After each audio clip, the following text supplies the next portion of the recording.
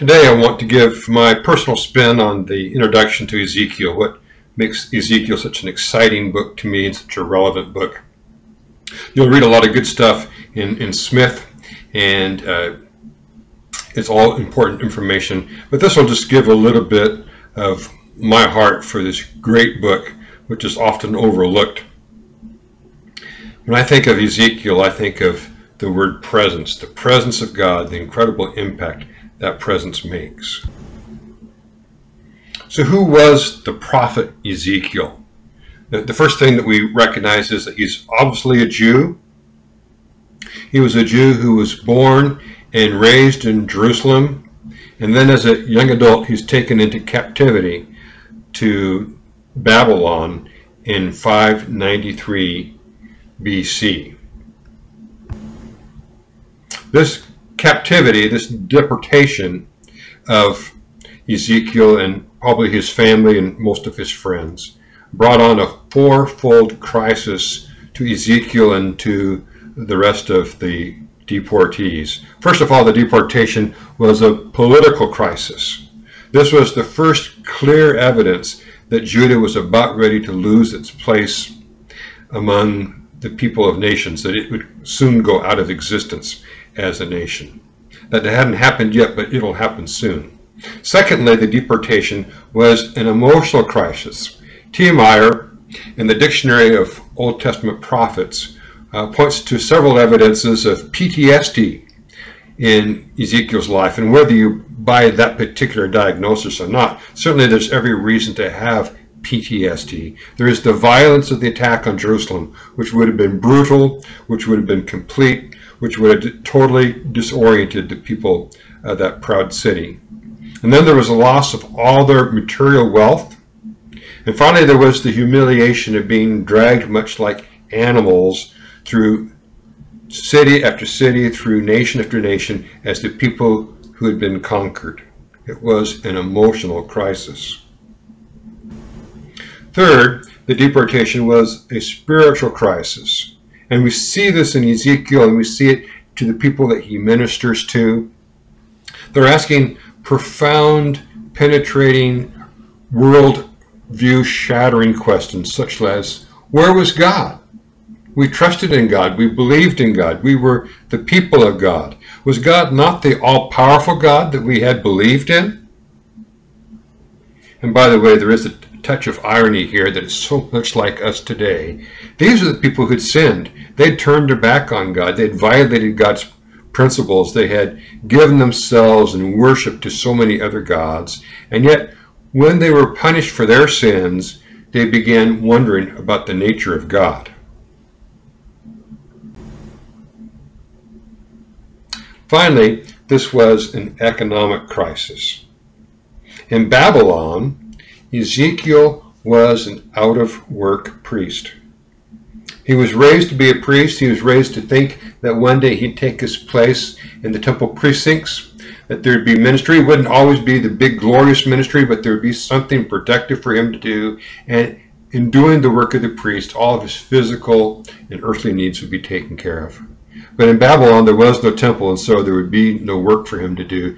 This must have been a very discouraging, depressing thing for 5 years, building up into the 30th year. The 30th year, chapter 1 says, in my 30th year. This is important because it is the year he should have started his temple ministry. And so all of this crisis boils together in Ezekiel's life in that 30th year. And right at that part, when Ezekiel is grieving his station and the lack of any place in life, God appears. God appears. At the point of his deepest need, at the point where he knew that God had given up, at the point where he didn't know how to move forward, God appeared.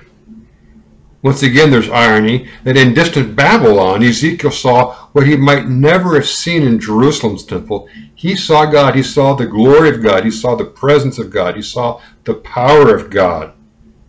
He saw God in a way which overwhelmed him and which made it almost impossible for him to express. It was a presence that was inexpressible.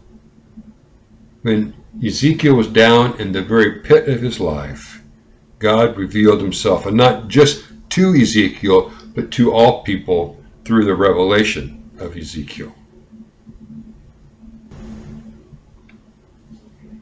Several things we can look at this first chapter and look to see about the presence of God. When God shows up, God is a mysterious presence. You look at all those weird wheels spinning every which direction. They seem to be spinning in every direction at once. And you say, what's going on here? What's going on with all these strange beasts? You know, and there's people who guess, and there's people who paint pictures, which are all wonderful. But the fact is, it's a mysterious thing that you really can't get a clear definition on. And so God is hard to explain. Ezekiel throughout the book will frequently say, it looked to me somewhat like, you know, in other words, it was kind of, sort of, maybe a little bit like this, but not really, but kind of like that, but almost. God is hard to explain, and when you see God, you can't really boil him down into a few human words. And maybe the best of all, God is glorious. God is glorious. That the word kabod for the glory of God comes over and over again in this book, and so it becomes one of the main themes. And if you have some extra time, you might want to do some research on the Hebrew word kabod, what it means, some of the origins, some of the colorings of the word itself, and then how it's used in the Old Testament. And so don't get too caught up with the details of all the strange things going on in chapter 1. The big picture is God appeared. And when God appears, everything changes. Everything that Ezekiel thought he'd given up, he receives in ways that he would have never imagined. Everything that he thought was down, all of a sudden becomes an up. All of the lack of God's presence, of God's power, suddenly becomes the fullness, the fullest expression yet of God's power and God's presence. When God appears, everything changes. So let's take just a minute to look at the broad outline of Ezekiel. T.M. Meyer does this for us. The first 24 chapters are warnings to Jerusalem. And you say, well, wait a minute. Ezekiel's been deported. Yes, Ezekiel was deported, but he was deported 6 or 7 years before the last destruction of Judah. And so he is there in Babylon, but he's writing back to the few people who still remain in Jerusalem. A glorious God deserves an obedient people. That's the theme of this warnings. God is full of glory, that his people are not, and the God of glory deserves to have a people who are at least obedient. And then the second large section are the oracles, the things that Ezekiel sees that are the warnings to the foreign nations, chapters 25 to 32. This is very much like the section of Isaiah in chapters 13 to 30, or Jeremiah in chapters 46 to 51.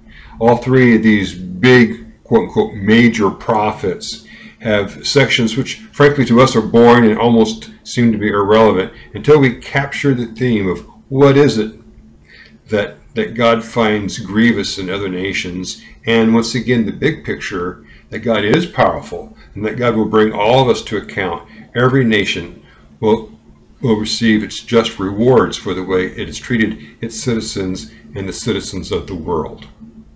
And then finally there are the promises of restoration, that the major theme of chapters 33 and 46 are the things that God is going to do as he shares his glory with his people.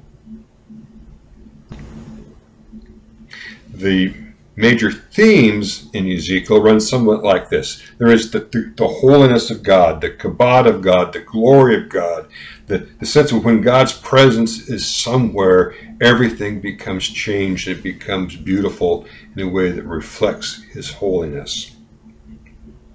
No other book of the Bible explores God's absolute awesomeness and otherness in such lavish language, T. Meyer says in page 220. No other book of the Bible explores God's awesome, absolute awesomeness and his otherness in such lavish language. And then there is the unworthiness of God's people, God's holiness, but contrasted to the unworthiness of God's people.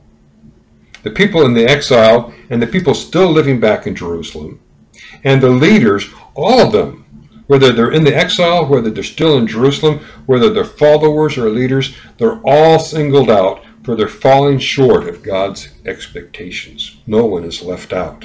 The unworthiness of God's people. And then finally, of course, the great conclusion, God's gracious restoration of the unworthy people. God is holy, his people are unworthy, but God continues to restore them and to bring them to himself and to bring them back to the glory which was once theirs, which really, of course, is the glory of God. But the major theme, at least for me, of this book, is the presence of God. God is everywhere. He's even in pagan nations. He's even in our times of deepest loss. God is present even when we want to forget him and we think that he has forgotten us. God is present. Now, God cannot be described or contained. He's everywhere, but he's not manageable. You can't put your hands around him and contain him to that spot. But on the other hand, there's nowhere where your hands are that God is not also as well.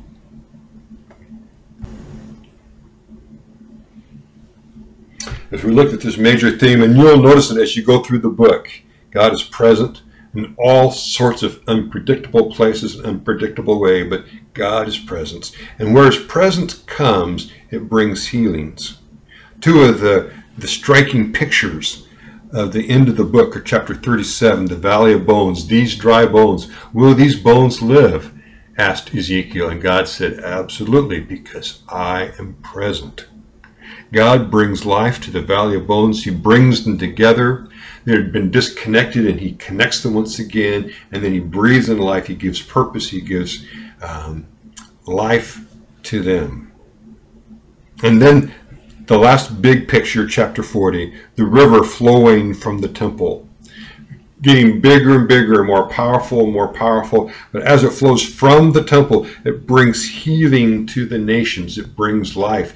Everything that's good and everything that's beautiful receives life from that river, which is a picture of the presence of God.